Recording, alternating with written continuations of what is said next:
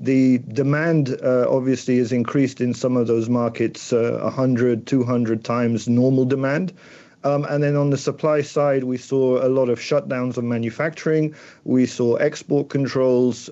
We saw the international air transport system, of which we're quite dependent for movement of cargo, gradually shut down.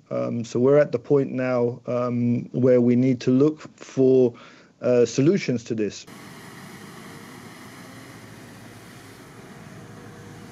We need to streamline demand at country level to really look at the highest priority to try and get the numbers to something manageable and coordinated.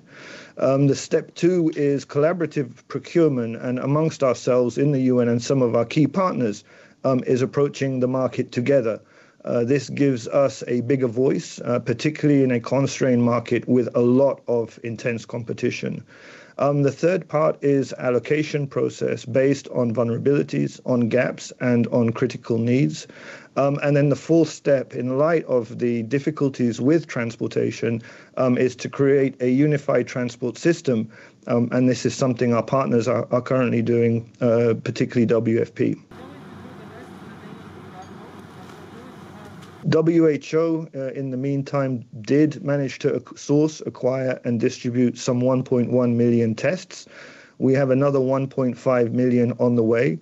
And then through the consortia, we aim to secure around 9 million tests. And this is collectively with the different partners, and then allocate those accordingly. WFP estimates that 20 million people are now food insecure in 9 countries in the region: Ethiopia, South Sudan, Kenya, Somalia, Uganda, Rwanda, Burundi, Djibouti, and Eritrea.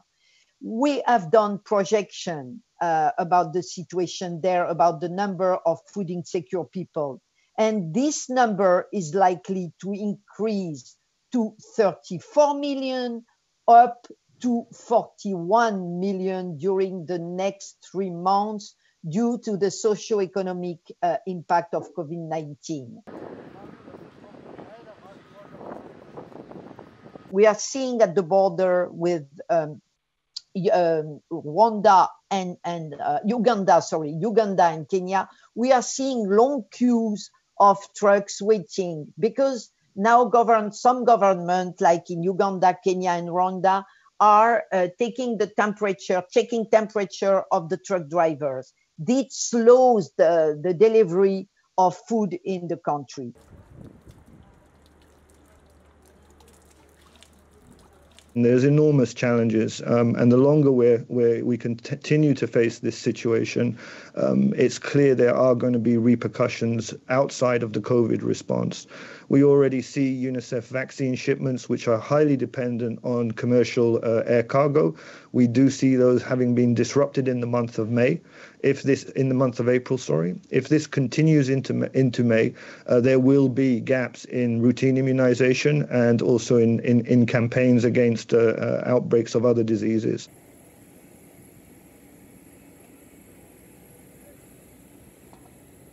We're aware that the difficulties of supplying Latin America in the beginning, and also at the time, the caseload wasn't high and we were concentrating in other areas. But I mean, certainly the situation has changed.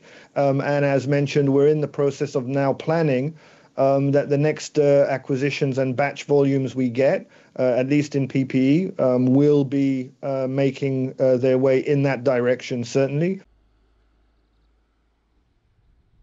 The Secretary General requested that WHO convene a task force on these issues. This has been done. And within the remit of that task force, we are now increasing the capacity here in Geneva within the supply chain coordination cell for COVID-19. We're now joined by partners from WFP, from UNICEF, from UNOCHA, and others on their way.